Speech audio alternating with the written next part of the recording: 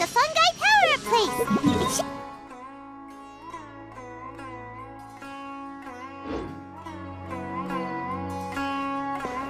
After we're done investigating, we can go buy all those ingredients from the almighty merchant Leela mentioned.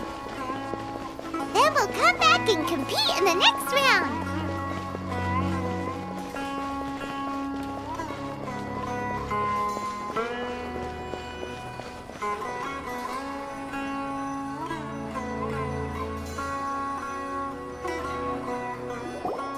This all looks like regular floral jelly.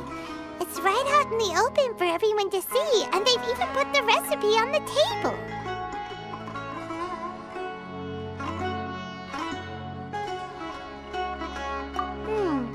Well, it's not like we can just take them away and go investigate them.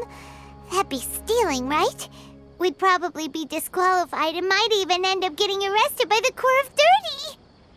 Oh, but we do have a camera. How about we take some pictures of the floral jelly and its recipe? At least then we'll have a record of all the important information.